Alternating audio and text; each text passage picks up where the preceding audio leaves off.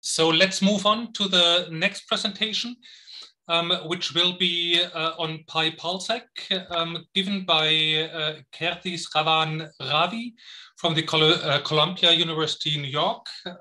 Sravan, the stage is yours. Could you start sharing? It should work. Perfect. Hi, Matthias. Is my screen visible now? Yes.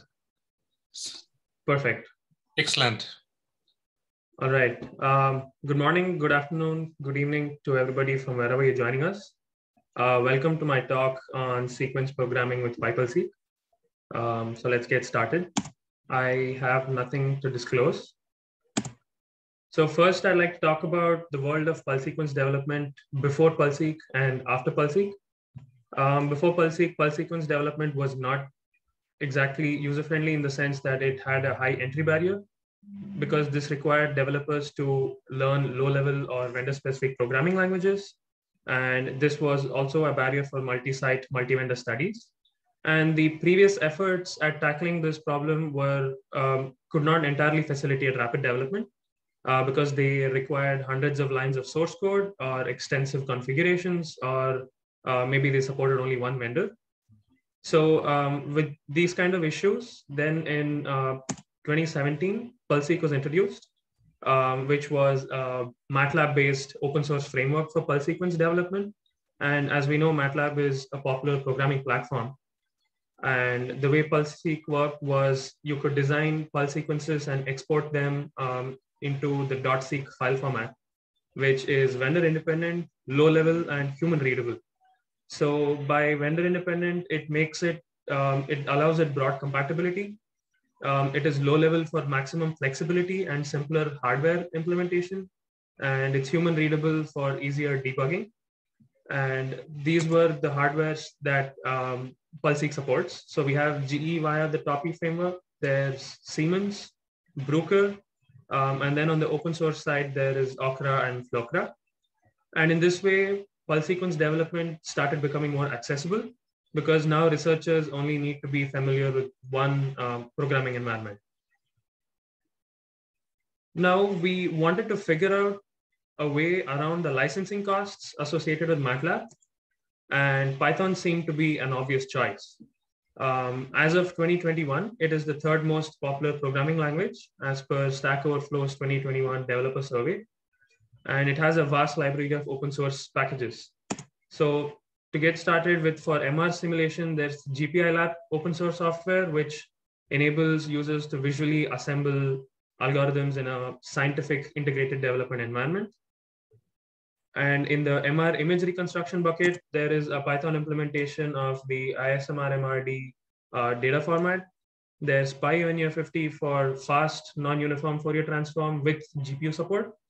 There's also Twix tools for reading Siemens.dat files, for example. And then when we talk about MR image visualization and processing, there is NumPy for all the basic numerical processing. There's Matplotlib for image visualization. There is OpenCV for image processing. And then in the deep learning bucket, there's TensorFlow, PyTorch, scikit-learn, and many other libraries out there. I'd like to point out that this is not an exhaustive list of libraries because there are just too many. So finally, we realized that the MR acquisition block was lacking in the world of Python. And what excited us was this realization that bridging this gap would enable GPI to encompass the entire MR workflow on a single platform. This is because GPI anyway supports performing these tasks in its own way. So that brings us to PulseQ GPI, which translated PulseQ into Python and leveraged GPI's graphic elements to develop PulseQ sequences. So as we can see in the figure on the right, blocks, events, and shapes from PulseQ were mapped to nodes, widgets, and widget configurations in GPI. And in this way, the users could develop pulse sequences. So GPI has a library of nodes, and this now enabled the entire MR pipeline of simulation, acquisition, reconstruction, and image visualization to exist on a single platform. So as we went along, we renamed PulseQ GPI as PyPulseq and focused more heavily on the Python programming aspect of pulse sequence development. We published it on the Python packages repository, and now it can be installed via a single command. All a user needs to do on their Python interpreter is just go ahead and type pip install PyPulseq, and that's all it takes to get started with PyPulseq. And then further along the path of making pulse sequence development more accessible, we arrive at this combination of PyPulseq and Colab, which then lets me say for PyPulseq, all you need is a browser. So Google Colab is a free tool that lets you run Python in a browser, and it enables zero footprint usage of PyPulseq. It jumpstarts a user's pulse sequence development journey by letting them upload a notebook or import a notebook from Google Drive or GitHub. So now I'm excited to perform a quick demonstration of coding up a 2D GRE sequence in Google Colab using PyPulseq. You can please follow along at the URL on the slide, which is www.tinyurl.com/ESMRMB2021. So I'll just wait a couple of seconds for the attendees to catch the URL before switching over to the browser. So that's tinyurl.com/ESMRMB2021. Okay, so let's get started.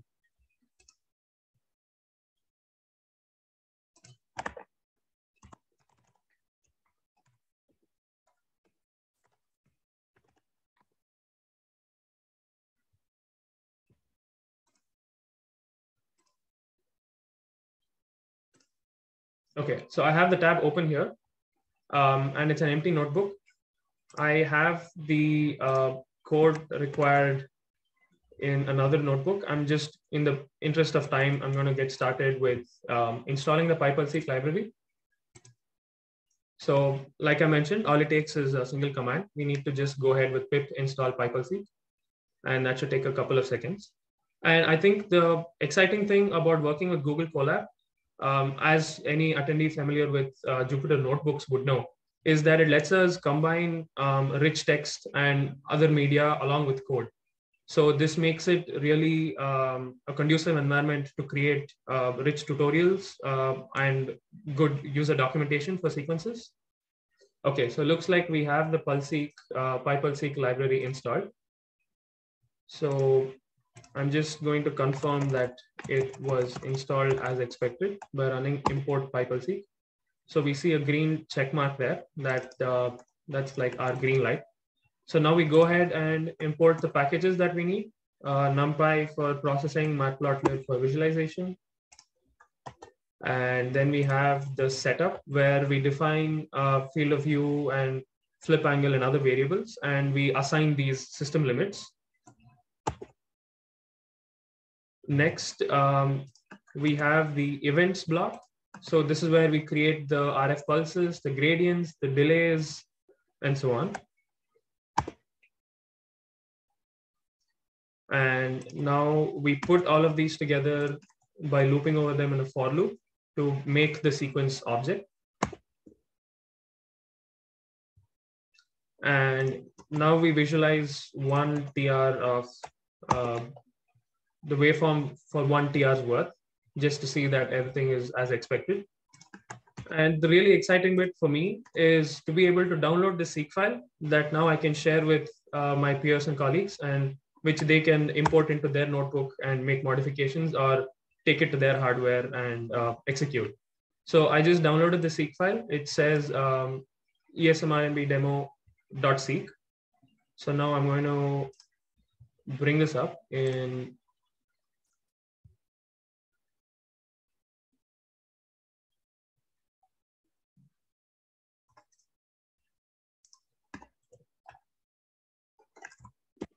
I'm going to open up the seq file so that we can take a look at it and understand what it looks like. Right, so here we have the seq file, and we start with some header information at the top. And when I said it was human readable, we can see it's in completely textual format. This is a mapping of the blocks, and then it links to RF events, gradient events, ADC events, and delays. So all of these blocks basically correspond to how the pulse sequence plays out. Further down, we can take a look at what the RF events look like and what the delays look like. For example, so ADC delays, ADC events, we can take a look at the dwell, the delay, the frequency, the phase, for example. And we similarly have the RF events and so on. Okay, so let's get back to the presentation. This was exciting.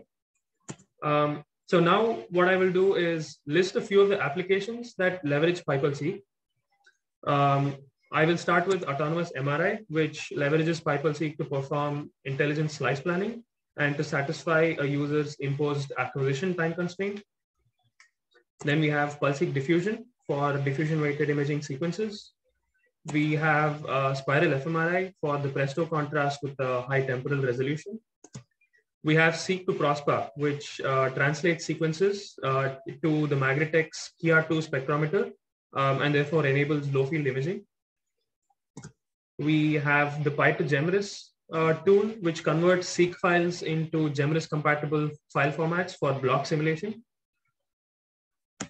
We have PyPulseq SEST to construct SEST blocks.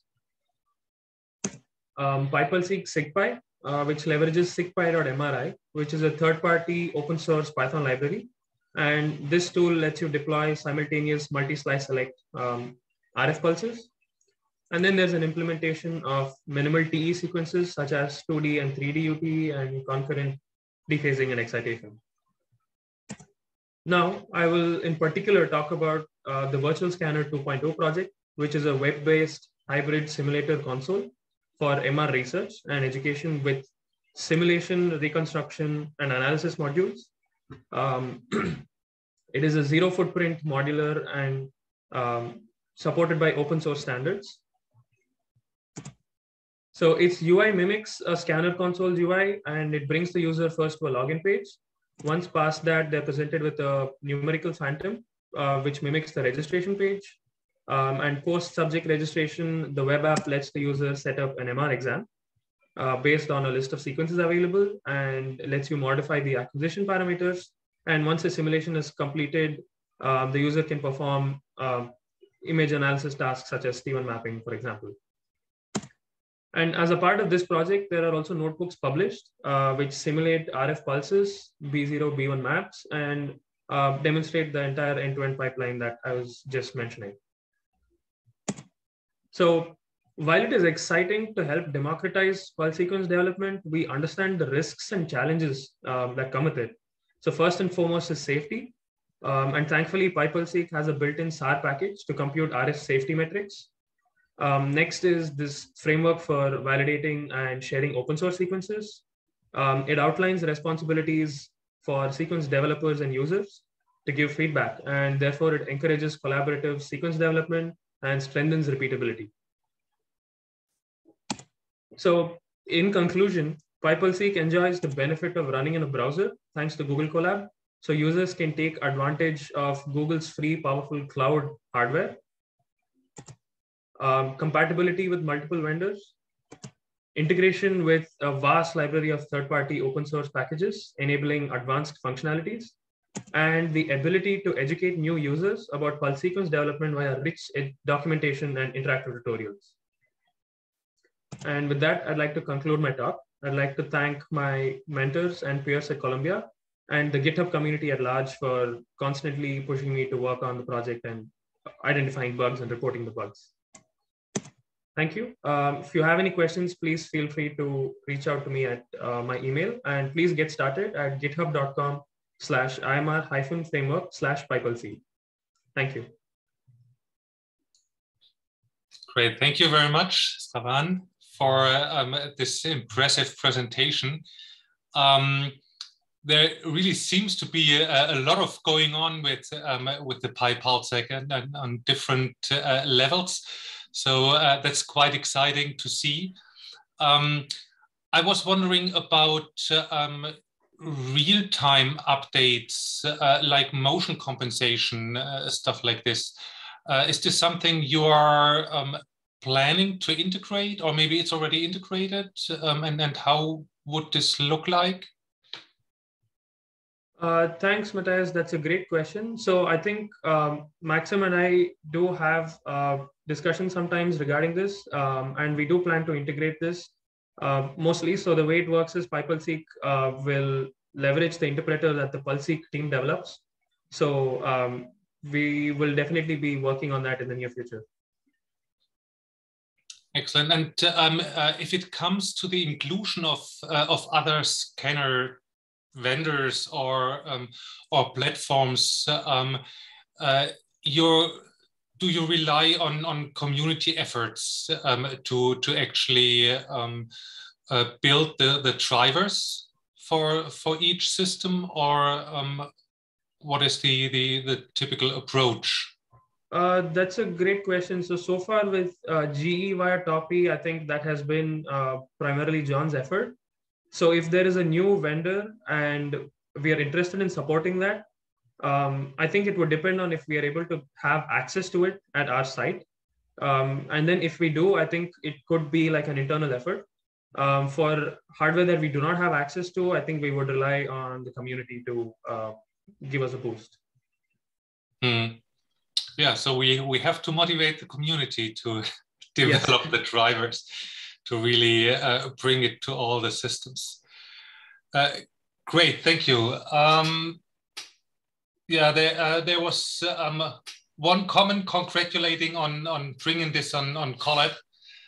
So that's really great to have this zero footprint usage. Yeah, I think definitely. I think it makes it portable in a way that is difficult to imagine on other platforms. So I think it's a unique intersection of what that the Google Colab tool can offer and Python's portability. So I think it makes it work. Yeah, thank you again for giving the presentation. I guess you will be around for further questions. Yes, definitely. Yes. So great, excellent. Thank you. Sure. Thank you so much for inviting me, Matthias. Thanks.